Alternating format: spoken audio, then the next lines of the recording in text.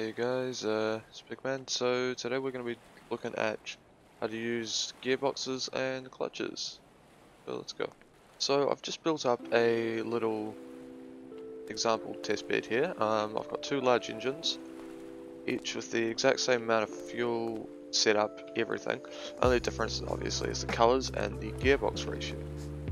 So, well, not the gearbox ratios, but the gearbox configurations. So I'm just going to quickly go and start these engines, and we can see both of them are running consistently at 20 RPS.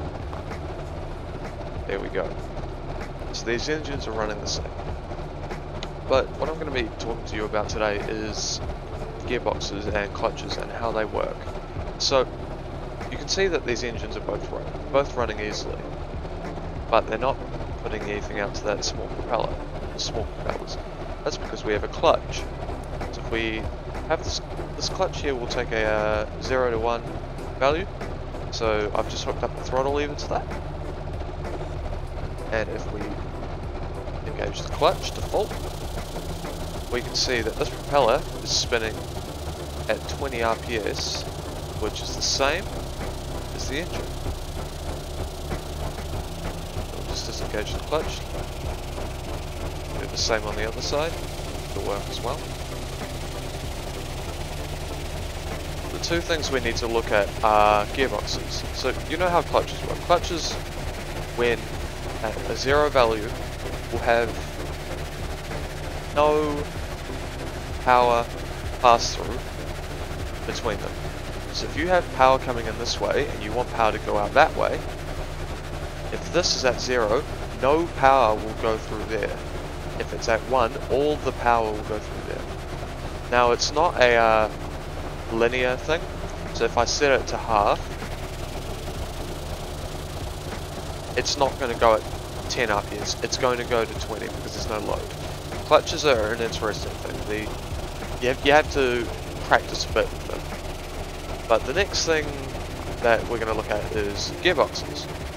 So currently on this engine we have two gearboxes, both in an RPS configuration.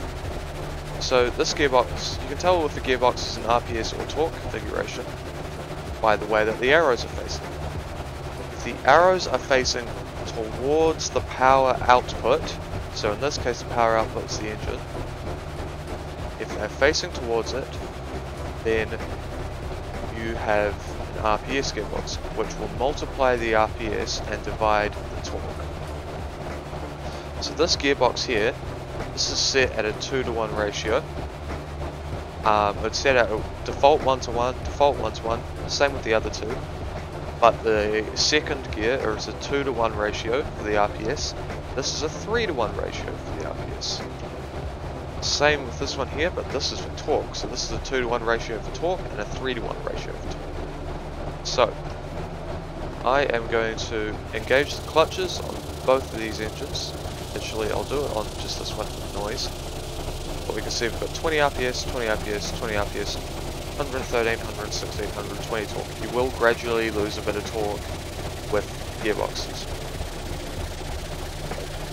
Toggle one, we can see engine is running at 20 RPS, we've got 140 torque. After this gearbox is engaged, we have 40 RPS, and... sorry, security software. After this one we have 40 RPS and 68 torque.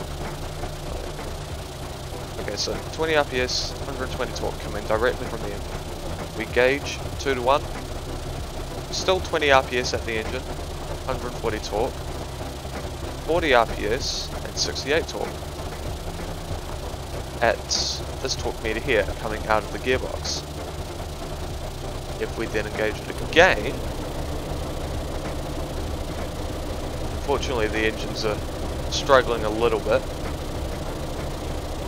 but that is doubled that, and we're sitting at 103 RPS. I'm just going to disengage those, but you would have seen that from that we don't actually have a lot of torque. So we've got a lot of torque here, we don't have a lot of torque here. Now, let's go over to the torque. So, we have 20 RPS, 102 torque, 97 torque, 20 RPS, 93 torque. Goes your clutch. Let's turn on a 2-to-1 ratio gearbox for torque. Still sitting at 20 RPS because RPS is the thing that's hard for engines to get to. They can easily ease up to 20 RPS if that's their max when there is less load at the end. But you see, we've got 20 RPS, 110 torque, 10 RPS at this point here, but we've got 212 torque. We engage this gearbox. We're only sitting at 3 RPS. 20, 10, 3.5, 4. But, you know, that's a lot of torque. Now I'm just going to disengage the clutches. You can see that, you know, you get a lot of torque, and you'll actually get a slight torque gain if you have a clutch engaged. Believe it or not. With the clutch engaged, 570, 550. It's just a fact of Stormworks. Okay, so I'm going to kill those engines.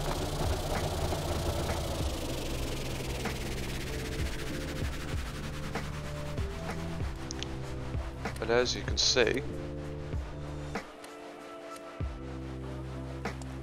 these are, yeah, that is how you get clutches and gearboxes to work.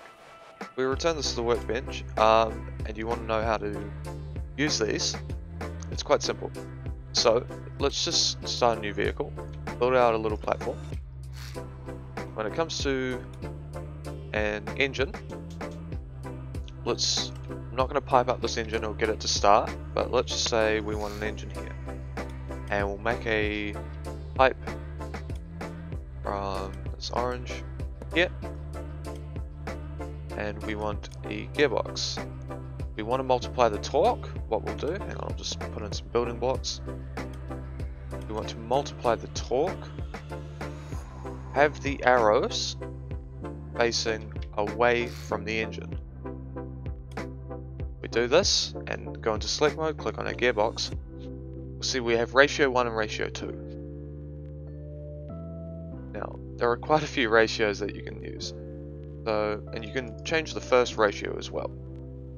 But you have a 6:5, obviously a 1:1, 6:5, 3:2, 9:5, 2:1, 5:2, and a 3:1. Just because you could use this on RPS and gearbox and torque gearboxes does not mean it's the best thing to use. There is also a 1 to -1. Now, if you guess that that's a reverse gear, you're correct. A reverse gear is, yeah, it's a reverse gear. But the thing is, with a reverse gear, that it works either way. If you wanted to set a reverse gear to that one and a reverse gear to that one, yes, that's an RPS gearbox and that's a torque gearbox, but they will do the same thing. It doesn't matter. They're actually just multiplying the RPS by -1. I think if you wanted a preference, I would say go with the torque gearbox. Just from experience, I think that works slightly better. But and then clutches, well, you know how clutches work. Clutches just cut off power and let power through. Well, anyway guys, I hope you enjoyed this video. If you did, like and subscribe, and I'll see you for the next one. Bye.